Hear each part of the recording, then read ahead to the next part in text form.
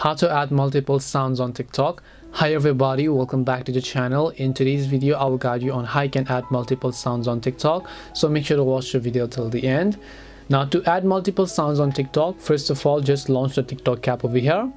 Then go about simply recording a video or posting a specific video. So I'll just record a video for a specific while, and maybe I want to add multiple sounds to it. Once I do this, all I need to do is just tap the edit button from the top right hand side of the screen to come to the editing page of here. Now here you can see the option called sound.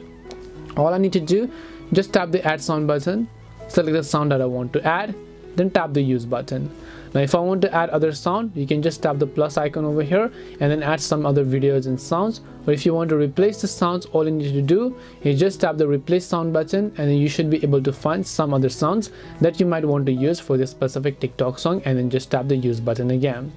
And this is simply how you can actually add multiple sounds and use them on your TikTok account. Hope this video was helpful. If it did help you, make sure to leave a like and subscribe to the channel. If you have got any more questions, feel free to also leave them down. Thank you very much for watching, and see you in the next video.